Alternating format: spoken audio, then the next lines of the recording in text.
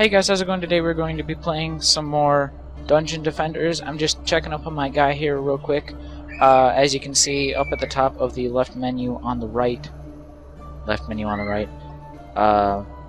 yeah, I am now level 20 and my stats are quite a bit better. I got a new staff that I actually was just able to equip as of the last match that I played. It is quite a bit better than my last staff. It does fire damage. The fire actually does more damage than my range damage, so there's more than double the attack there, plus I have another one right there. It's got a knockback bonus. When I hit stuff, they go back. I've got an overcharge bonus, which I don't really use too much. It gives me a health bonus, a base damage, which is great, and then the projectile speed bonus is quite lower, but since I'm shooting 5 projectiles, I typically get closer to begin with. And I'm actually looking right now on this symbol. It's got 5 little spikes coming out of it. I wonder if that's the limit on how many it can shoot, but it's +4.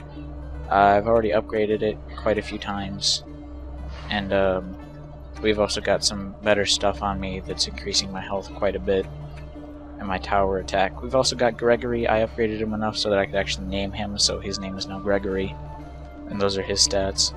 So we're gonna go ahead and play the game. I also changed my Eternia crystal. This is called Runic. I changed it from pure white. Now it's like a light gray base. It emanates like purple, and then its souls are blue, which is what you see like rising from it and going into it at the moment. Gauge is on. So what I'm thinking is Alchemical Laboratory is my favorite right now, and I'll be playing through the other ones at some point in the future as well. But I think we're just going to try this on Survival. I have no idea what that does. But we'll go ahead and just do this on Survival, medium difficulty, infinite build time, sure. And I suppose we'll just get going.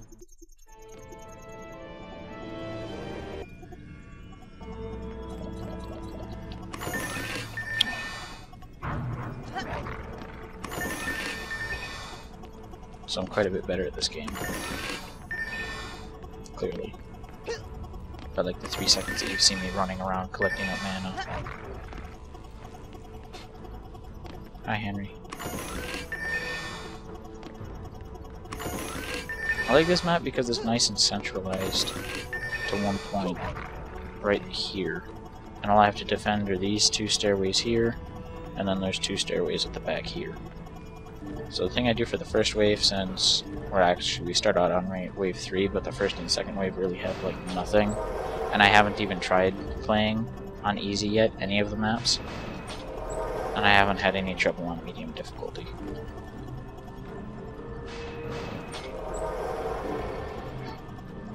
So what I do for the first round is set up blockades at each point, that way that it can't actually get to my Eternia crystal, and the only place that they can attack it is the archers shooting past my blockades, but that's only in the back here. Up front it takes longer, but I need to get my electric towers up as fast as possible, which I haven't used on my channel, but I think Rogue used some at one point. So basically the strategy for this map is I get the 2 blockades, and then I put a fireball tower behind every single blockade that I have, and then behind each of the fire towers I put 1 electric. So I have 2 flame here, and then I'll have 1 electric here. And then over here I have another electric, just because the flame turrets, oftentimes they explode and send them flying off this way. So I have an electric turret to prevent that as well. This is also my first time playing as this, because playing with this crystal.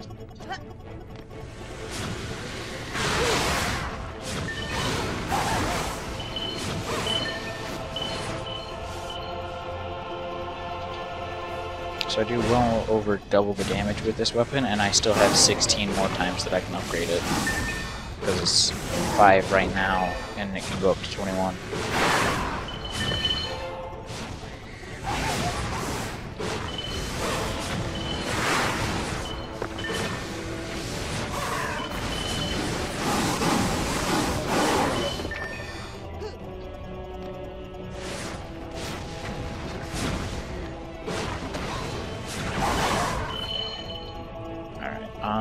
5-1 healer.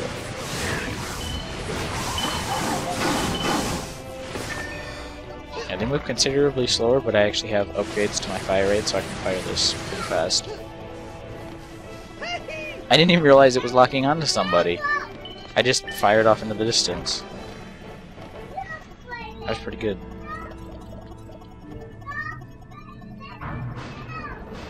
Alright, so tower there. Come back here and set a tower here.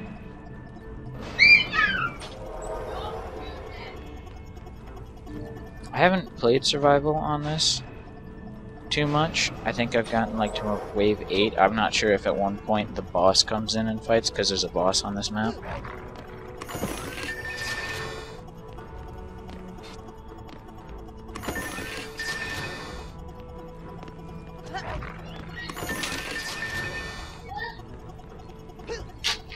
Henry, what are you doing?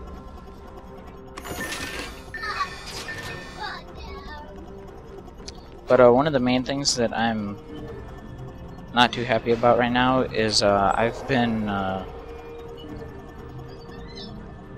working with my friend Ethan on going down to his house for the summer and babysitting his brothers.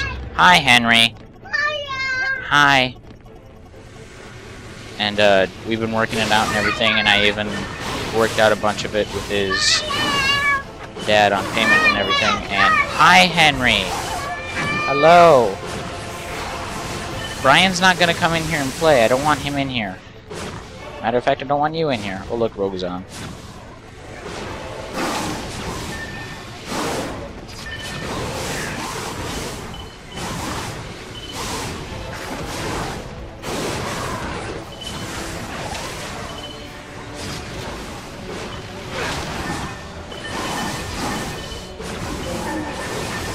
So I set up everything on going down there this weekend, and I was talking with my dad, and he said it would be alright. But he's convinced that I'm going down there and I'm just going to end up playing video games all summer long, and that's not the case because I'll be babysitting the majority of the time that I'm down there. And then he also told me that I had to talk to my mom about it, and my mom won't let me go down because my dad is semi-incompetent. I say semi because I'm really good at watching kids, and I used to be really just an absolute dick. I believe this is the first time I'm talking about this, but when I was younger, I was an asshole. Up until the age of about 9, whenever somebody would be talking bad to me or anything like that, I would just straight up punch them in the face. And in some ways, I'm kind of envious of my past self, because at the moment, people seem to think I'm a pushover, which I'm not. I just don't get worked up about things. Like just a few days ago, I was doing laundry and I got into an argument with my dad. He just lost it. He started slamming doors and punching stuff and throwing a huge fit. And I was just calmly listening to what he was saying. And of course I have to change the way I'm doing laundry now. But I think he got even more mad about the fact of how calm I was when the entire thing was going down, because he was yelling and my brother was crying because he was yelling and all sorts of stuff. That it was basically just a big mess situation. And I think he was actually mad about the fact that I was calm the entire time, because when he is yelling like an asshole, I'm not saying he's an asshole, but the way he was yelling, you'd think he was an asshole. And I'm just sitting there like looking at him, trying to stay calm. It looks like I'm looking at him like he's just completely retarded, like out of his mind, insane. And I think that's what annoyed him the most. And then afterwards, he kind of calmed down a bit.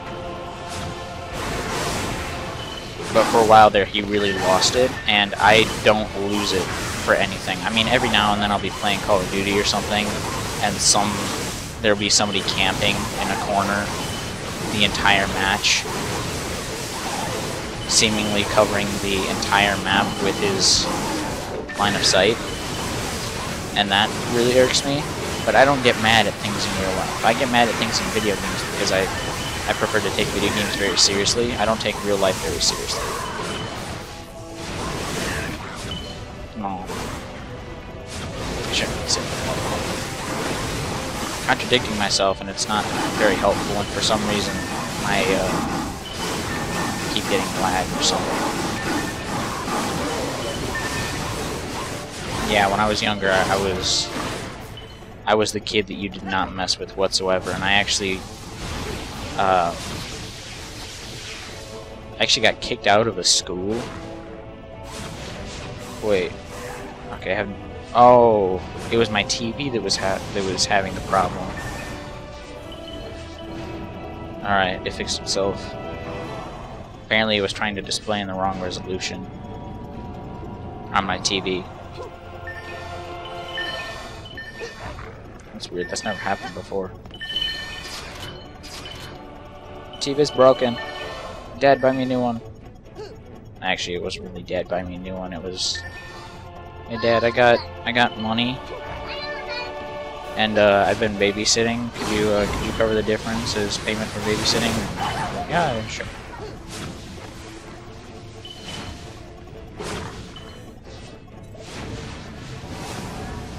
But I can't even count the number of times that I was suspended from school for starting fights, and it wasn't really a fight. It was, if you could imagine it, imagine like an 8-year-old giving somebody a one-punch fight. Of course, most of the time they didn't want to fight me. They just wanted to start something, and then they ran away like a bunch of little pussies. But there was one time I was actually friends with some kid named Brandon. If anybody is watching this from where I live, it's not the same. It's not the Brandon you might be thinking about, because nobody knows who he is. So, just random name, person. I was friends with him, and his brother one day made me mad, so I chased him down, and I grabbed him, and I put his head up against a brick wall, the back of his head, and I headbutted him.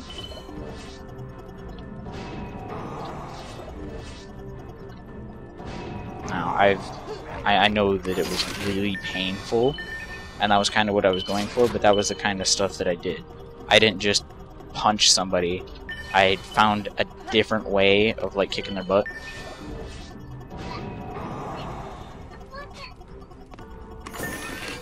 And then when I was 9, I went through day treatment, and I thought it was just the stupidest stuff ever, and looking back on it now, it was actually pretty good. Of course, they, whenever I would start a fight with one of the other kids that was there, the kids were there for a bunch of different reasons. There was one that was there because he was selling drugs, and another one because he lit somebody's house on fire and almost stole their car, and there was a bunch of different stuff, and I was there just for anger.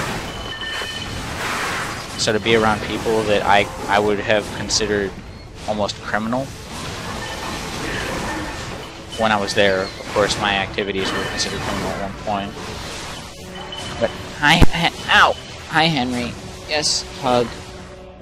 Are you hiding on me? What have you done? What have you done? What did you do?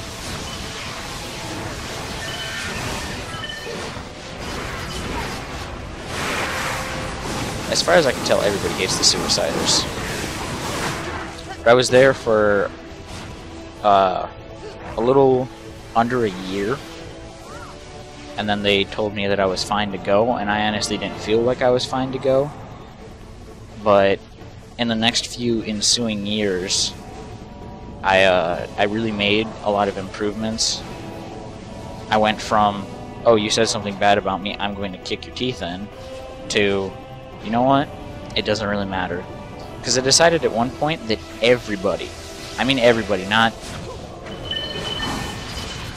just people that did certain things, everybody gets theirs in the end. My grandma kind of helped with this. She told me a story about a girl that was just such a bitch to her in school, and then my grandma actually seriously considered killing her. I don't know if she really did, but that's what she said. And she, a few years after, oh, my TV did it again. Dang it, TV. a few years after, she read in the newspaper, or in the news, I don't know if she was on the computer. I'm assuming she wasn't, just because of how long ago it was. She is my grandma. But she read that the daughter of the woman who made fun of her killed her. The daughter killed the mother. So the daughter ended up going to prison. I don't know how old she was. She either went to prison or she went to wherever they send children. They killed their parents. And my grandma tried to convince me that it was because she didn't do anything that happened. And I've decided that that's what it is. If somebody does something mean to you and you do something in retaliation, they do not get what's coming to them. But if they do something mean to you and you do absolutely nothing, it will resolve itself. Stupid computer, stupid TV. It keeps going black randomly. Let me check my my video cables real quick. Video cables. Is it working? Are they fine? Let me check everything. Check everything. It's really annoying that it's doing this. But yeah. And then one time I just decided that I wasn't going to ever let anything bother me ever again, and I would just let it resolve itself. And since then, everything has gotten a lot better. My grades have been up. I've actually found that I'm funnier as well. Not that it really shows it too much on my channel. But every time I'm not recording, I'm pretty funny.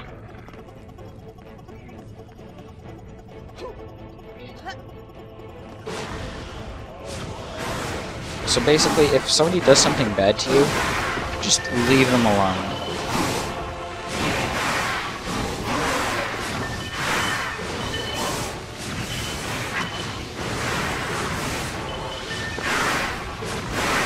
The problem that I had with that, though, was that when my dad was mad at me, it almost seemed like I was egging him on because I was looking at him like he was stupid.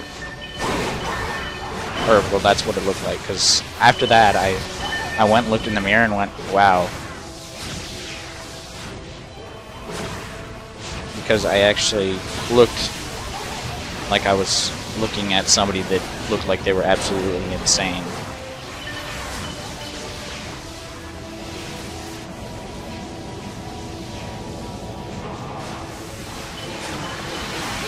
But I don't know, I do not regret at all staying completely calm in that situation. And also, I'm very happy about the amount of game sound that's coming through. It might be quite loud, but it actually masks the sound that my computer makes when I'm recording. So I don't have to stay talking all the time. It really only shows up in moments of silence, which there isn't really any while I'm playing this.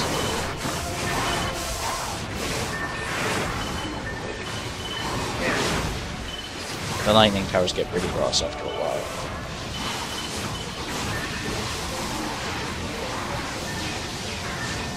And then once I have all of these towers upgraded completely, all I have to do is continue repairing them from Suiciders.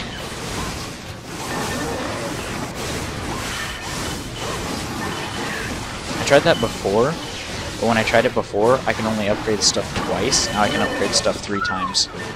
So I'm going to be able to last a lot longer.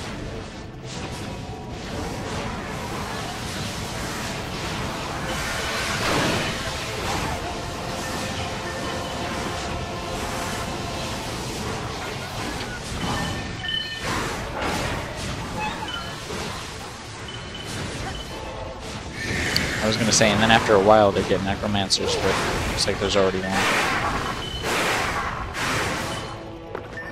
Now there already isn't one.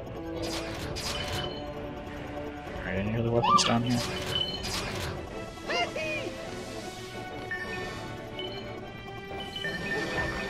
Yeah, these towers go to town after a while. The electric towers are really good for groups. And the fire towers are also very good because they have explosive area of damage.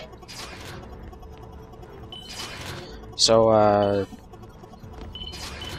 This is probably where I'm going to end up cutting it off in 2 videos, so I suppose I might as well at least say goodbye. Goodbye.